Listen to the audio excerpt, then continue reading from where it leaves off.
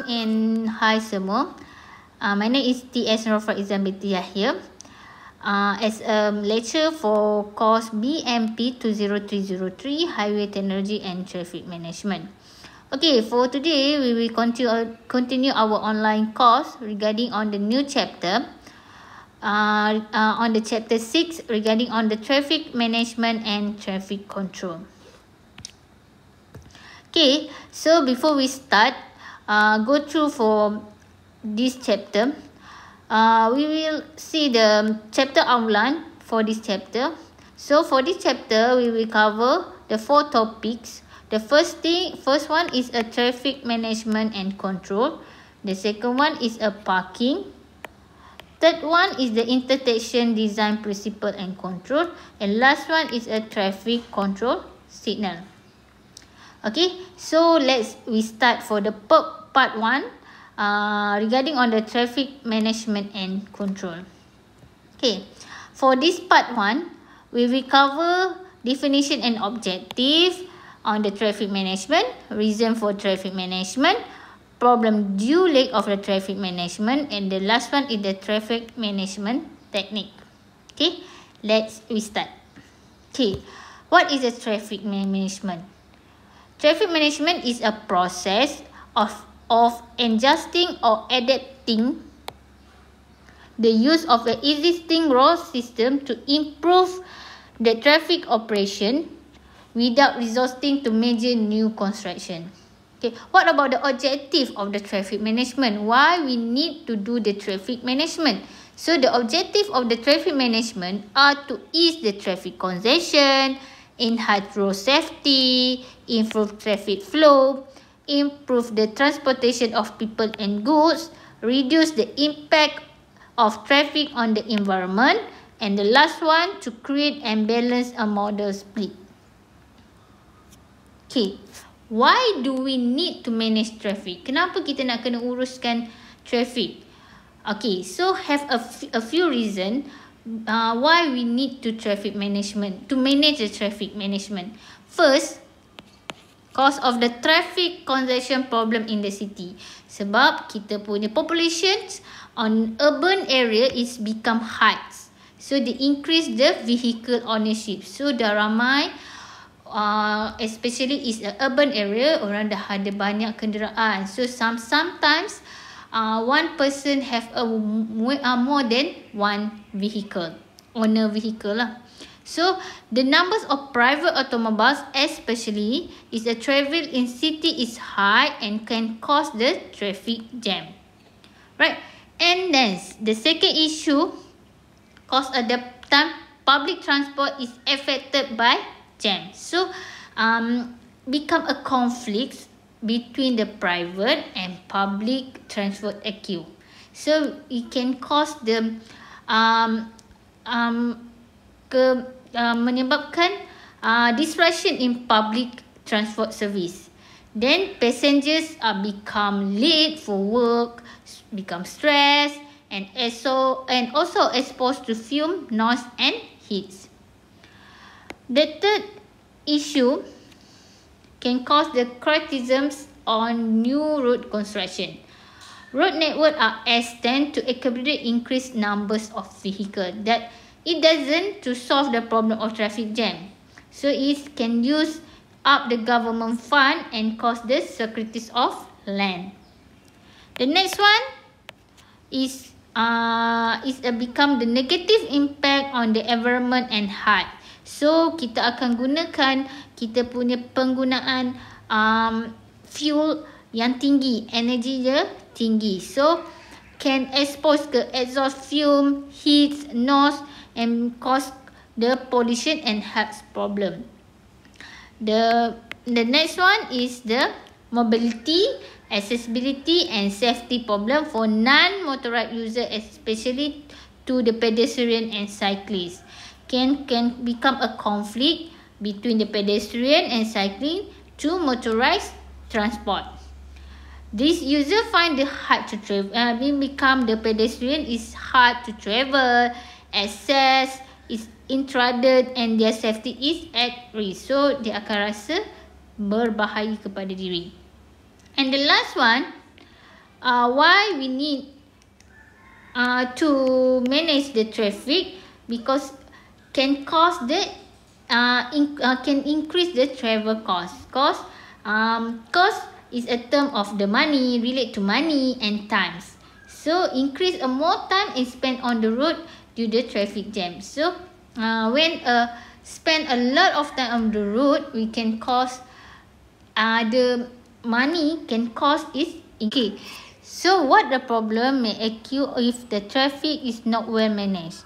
Can cause the traffic congestion, road accident, disruption of public transportation, adverse effect on environment, can cause the safety risk for pedestrians and cyclists, increase the traffic cost, and the last one is the use up of fund and lands.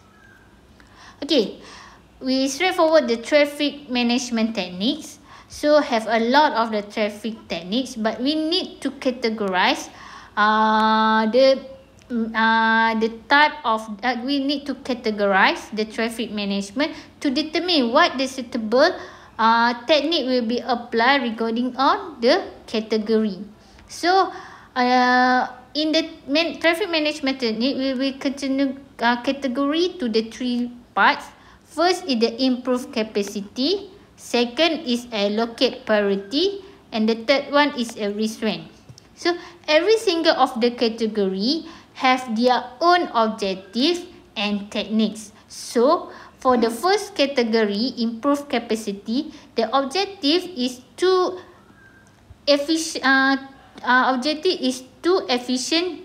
use of fuel, reduce time wastage, and the last one to promote and develop urban economy. So the suitable technique to comply the category and objective of the category is link and injunction improvement, on-street parking and trading restriction, traffic signal improvement, one-way and tidal flow management, and the last one in the road markings and signing improvements. Okay, so the second category is the allocate priority. The objective for this category are to protect road user, vulnerable road user, increase effectiveness of the high occupancy vehicle. So the suitable technique for this category and achieve the objective for this category are like a pedestrian area, cycle lane, bus and HOV lanes, selective detection at signal, and the last one is exemption for another regulation. So the last category is the restraint. The objective is to improve public amenity, protect environment, and to improve safety. So the technique will be applied for the category is a traffic calming, parking controls, physical restraint, area licensing, and road pricing. So we will further explain on the single type of the category, and the suitable technique will be determined on the type of the category for traffic management. Okay, so we go through for further detail on the first category is improved capacity. Okay, so we go through the link and junction. Okay, so for the first category, we go for the example technique link and junction improvement. So the objective for use the link and junction improvement are to increase the capacity, enhance safety, reduce delay, and control speed. Have a 4 types the link junction improvement will be applied. First thing, provide channelized and traffic islands. So like this, we use the roundabout. So have a island here, right? So using the roundabout and island, we will channelize our traffic the correct position and control the capacity on the road. The second one is the use traffic signals. So using the traffic lights. Okay. Third one, increase safe crossing for pedestrian. So kita provide large waiting area. Pedestrian refuse and shorter crossing distance. Like this lah for this picture. This adalah treatment for crossing at the intersection. Ni ada crossing at mid block. See, ini ada a few intersection on the road. Come ada big junction and a lot of the junction. Ini just nak cross another one junction, another one area to another one area. So just use the mid block. Okay. The last task is a control speed on the approach. So we use the neck down here at the intersection to reduce the speed when we are turning for this area.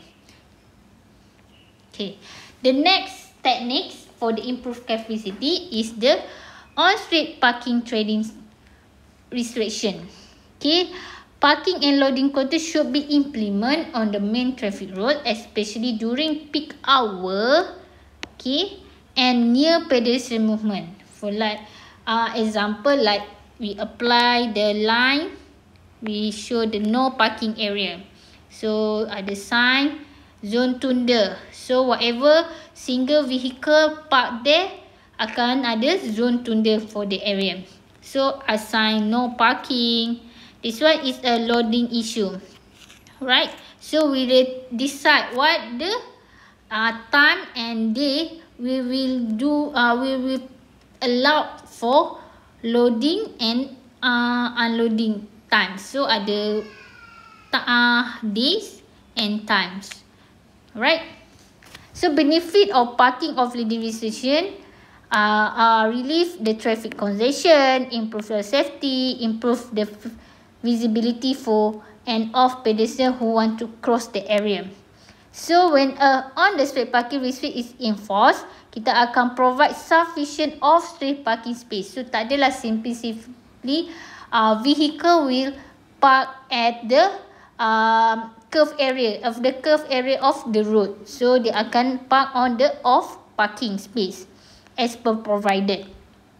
Then designated load area must be allocated for loading activities. So whatever area, especially for the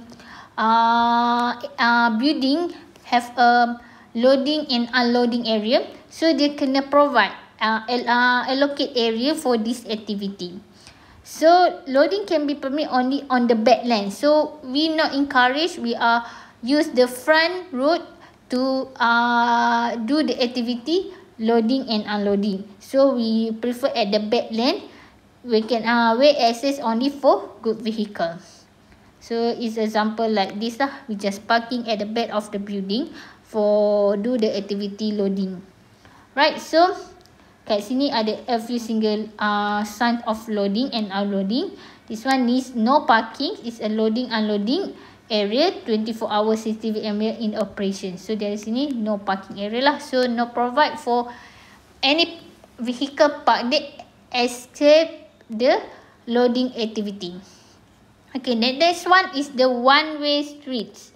Advantages we use the one-way street is it to reduce a conflict point, increase the capacity, increase the speed and flow, reduce delay, eliminate head-on collision, eliminate diesel, and last one is easier for pedestrian to cross the road. Okay, so is like example, a sign is a one-way street. So example is a sign like this, then determine the times. So this is a one-way. Dari pukul pagi hingga tengah hari dia ada duration times, dia akan berlaku one-way street. Okay, so yang ni dia sign one way, no enter, like this lah. This no entering, example like this. Okay, the next is the turning and entry restriction, di mana kita akan nampak ada sign no turn right, no turn left, no U-turn, example like this. Turning restriction may be imposed if the road is not able to accommodate large volume of vehicles. So maksudnya no right turn for heavy vehicle, just light vehicle. If the maneuver is obstructive and dangerous, no U-turn. If the road junction geometry is not adequate design for the turning movement for large vehicle, we determine the large vehicle only.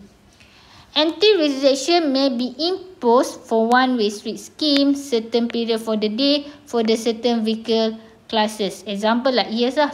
Dia dah mention lah, certain height je boleh use dan certain vehicle je boleh use this road. This one, dia tak boleh turn right. So, whatever vehicle yang cross kat sini, dia tak boleh turn right. Just boleh straight away saja. Ini dia mention is a one way. But is no for heavy vehicle like trucks and buses. Right? Okay, this one is a kenderaan ringan sahaja. So, just boleh utik untuk, dia dah design, just boleh comply untuk light vehicle only. Kat sini pun ada one of the example. They determine for the heavy vehicle, for this road, for this highway, ada certain time je boleh cross this area, boleh use for this road. Okay, other than time, so not allowed. Alright, next is the contract flow, like a tidal flow and reverse flow. Is the ones of the types when we apply a contract flow apabila ada imbalance in direction dispersion of traffic during peak hour. Like example, like the picture, whatever for this area have a large major tu, dia just boleh across and open this area and allow any vehicle to just cross and use this lane. It's a contract flow. Traffic is on the one direction axis while the traffic on the opposite direction is low. Okay, justify when 65% or more of the total traffic during the peak period in one direction. So one lane is the lower volume direction is used for traffic on the higher volume direction. This lane is separated using barricade, channelized device and provide with proper signs. Okay, this is a contract flow. Okay, so we go through the next category. For the next category techniques, category for the allocate priority, the technique will be applied. Example, like a pedestrian segregation. Okay, separate the section from vehicular traffic. The objective is this technique is to reduce pedestrian vehicle conflicts, to enhance pedestrian safety, and to enforce no jaywalking regulation. Okay. This is the objective for the pedestrian segregation techniques. So, this is a few picture for the pedestrian segregation. The one is a pedestrian guardrail. It is a guardrail. Will be separate the road lane and the pedestrian. See the pedestrian area. This one is the road lane. This one is the guardrail. Guardrail is a divided and separator between pedestrian and the vehicle we use on the road. Okay, this one example also like this. And then pedestrian presence. This one just allowed for pedestrian only. They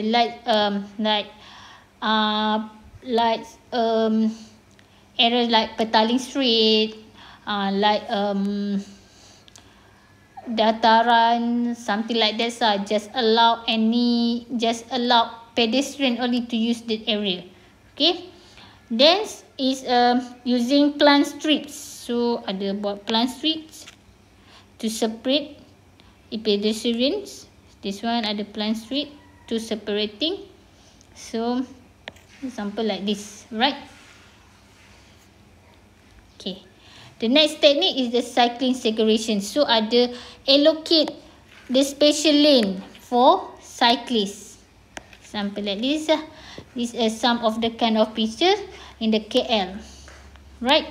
So ada special bus lane. So this a special lane for bus. So any vehicle rather than bus not allowed to use this lane. Right? HOV is a high occupancy vehicle lanes. It's just allows HOV vehicle to use this. So dia punya symbol like this, right? So dia punya regulation will be as considered as the high occupancy vehicles. Alright, the next is bus priority.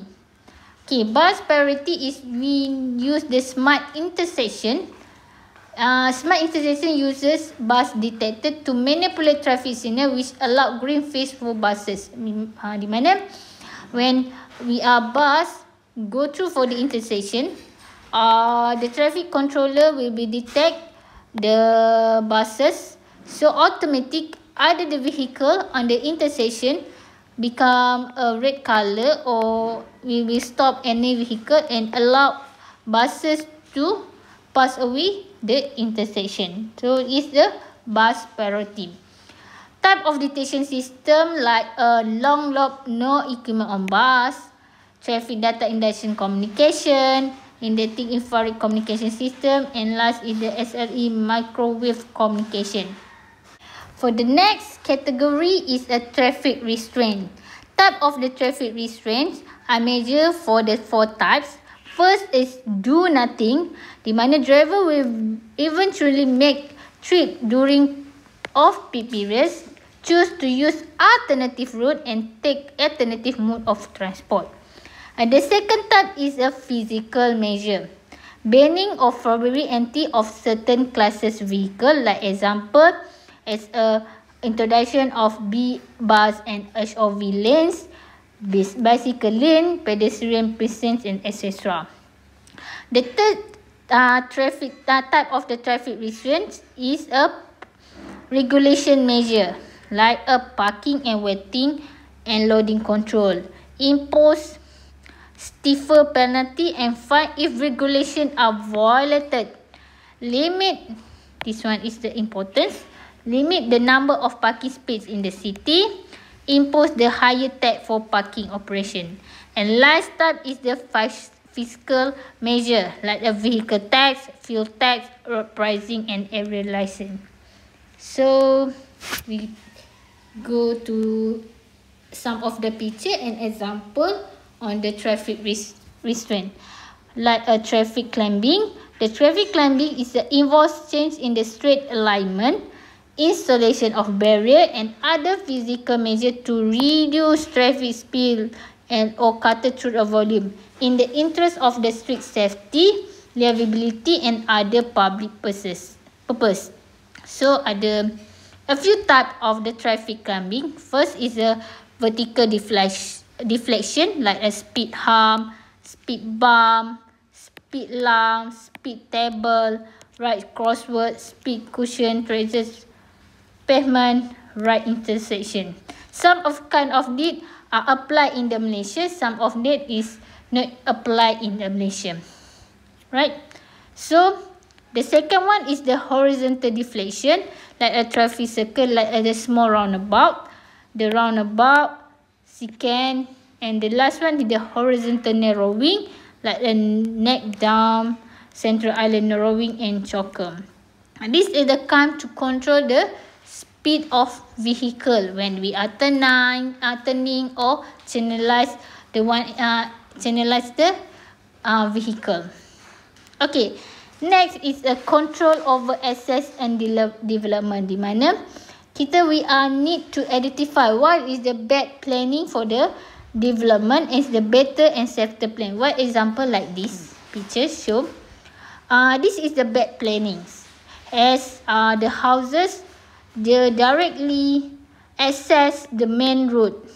Okay, every single houses can access directly to the main road, and for the future development on the opposite one, this is the opposite in future, and on the more access point on the road, so akan ada banyak access to the main road, so dia akan menyebabkan risiko to the accidents. Okay, so the better and safer plan like this one we can propose. Okay, we not allow the direct access to the main, so kita jangan allow these houses to the main road, so kita access to service road, this is connect to the main road. So kita buat direction. Okay, so we access the back area. So access, they can access and channelize to the one area to access the main road. It's a better and lot safer for the vehicle for the housing area. Okay, so next technique is the enforced traffic law. Okay, the traffic law enforcement is the mean to achieve safe and the efficient movement for all road users, including pedestrians. Okay, stiffer fines and penalties should be imposed on the traffic offenders in order to prevent repeat offence. So kita nak control any single of the vehicle, any single as owner of the vehicle or others users to follow the rule on regulation on the road. Okay, regulation patterns should be made by the law enforced. Then road user will be learned to respect other road user and become more responsible and tolerant. This some of the kind of the picture we show the regulation. We will enforce for the all the owner of the vehicle. Then speed limit and speed zone. So we put the sign speed limit and speed zone for the certain area to control the vehicle speed. Speed control can be achieved through the imposing speed limit, the implementing speed zone. Speed limit should be realistic, depend on the road design standard, road geometry and type of area. So we need to determine the speed limit depends of the condition of the road, not the simply determine the speed limit. Speed zone should be introduced at area with high pedestrian activities such as at the school. Example like here, sekolah hak laju 30 km per jam. Okay, enforcement is a vital. Road signing, pavement and marking and traffic climbing can complement this speed limit and speed zone. Right, this is some of the pictures show the speed limit and speed zone. This one hak laju maxima, this maximum speed limit. Right, next is managing having good vehicle HAV. HAV a nuisance to traffic, cause the damage to road pavement, impairs traffic, when involved in accident can cause serious injury and damage or be fatal. Right, so area-wide HAV management scheme, the provision of the HAV from entering or passing an area of section of the road. HAV corners can be used to prevent through movement while still permit access. Then for the off-peak travel, for HAV are permitted to use specified route only during off-peak period. Example like this, right? Loading restriction, example like this. Implement during peak period to ensure traffic not impaired on the major road. Deliver and collection can be made early in the morning and late at night. In pedestrian area, they must be done using reserving facilities. So not simply any loading and unloading area. To the next technique on the traffic restraint is providing for public transport. This is encouraging the use of public transport is the best solution to reduce congestion by reducing private automobilism. So we control the private vehicle and with the encourage most of people to use the public transport. So the problem is with the public transport service is adequate service during peak hour, overcrowding, delay and inconsistent schedule, transit facilities area are deplorable state, high fare for the poor service, and the last one is a journey is too long. Right, so the best solution to solve the problem is you we provide the lights a bus rapid transit, like a busway, inclusive bus lane, and bus track. Next, the light rail transit, like monorail, expressway transit, and bullet train. And then improvement of the transit facilities, like the picture below here.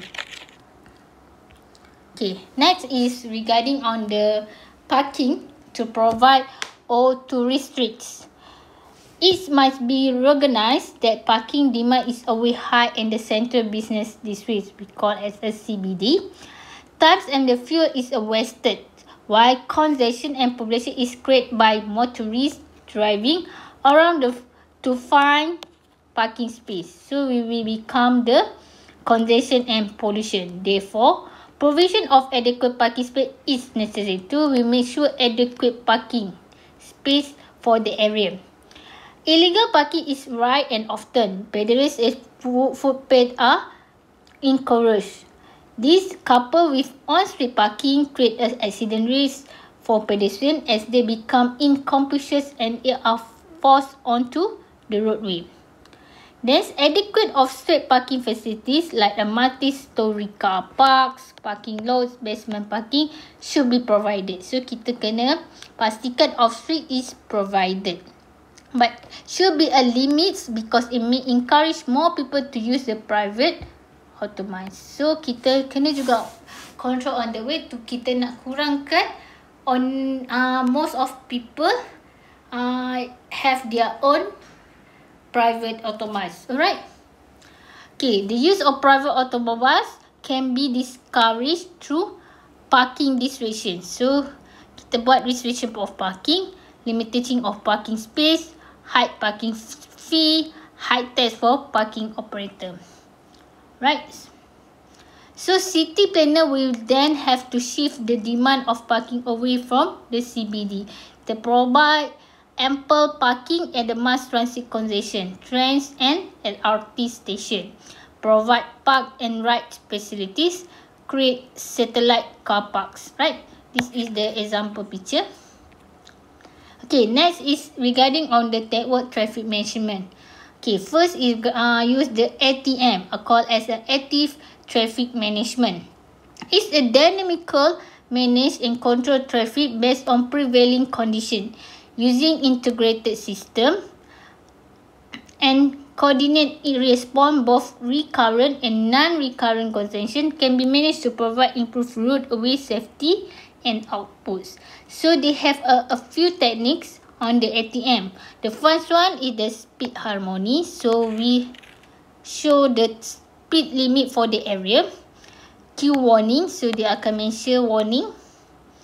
RAM metering. So the mention is RAM is how long the metering. So dynamic message sign. So dia ada inform lah, ada accidents and warning to all of pemandu to make sure drive in the safe, cause as a accident and become a slow down. Therefore is the temporary shoulder use. So kat sini kita boleh guna the temporary for the certain situation. Automated speed enforcement, kita ada yang ni, to control the speed limit on the road for all of single class of vehicle. And then the dynamic rerouting and travelling information, right? So dynamic lane marking. So kat sini ada dynamic lane marking and travel time sign. So dia mention lah untuk sampai ada a few minutes lagi untuk arrive for the location, right? The next is a technique is a ITIS ataupun kita panggil dia as a Intelligent Traffic Management System. The aim of the ITIS is to improve the planning and traffic flow in the city. Okay. Brief traffic info of what to expect along the way. Like example, like road congestion will offer both motorists or commuters to decide which road to take the get best time to travel faster, safer and easier. TIS integrate present road transport network and communication interface at the particular area. Dia punya process of ITS ni adalah TMS, traffic management serves as the hub of the entire ITS system as it receive, process and disseminate the real-time of traffic info. System operator will then use this info to monitor the transport system operation and formulate strategy to enhance the transport management. Right? Ni example like DBKL to control their traffic with using ITS system. ITIS system. Okay, the traffic situation monitoring. So the monitoring using with the CCTV, AIS, AVLS. Data is gathered to be sent to the TMC. Maps produced based on the real-time data recorded, like the congestion map, incident map. Info is disseminated via VMS, call center and internet. The ITS benefit is to allow road user and commuter to choose mode and schedule. So, dia boleh determine. Enables real-time capture traffic info for incident management and long-term planning. Elevate traffic congestion, reduce accidents, improve emergency assistance for motorists and commuters, reduce travel time, reduce pollution. Provide comfort, safety, security, improve utilization ability for road safety and improve the quality of lives. Okay, so this is the technique we will apply for the traffic management. Okay, so that's all for today. We will continue the next part on the part 2 for the chapter. Okay, thank you all of you. Okay, see you the next part.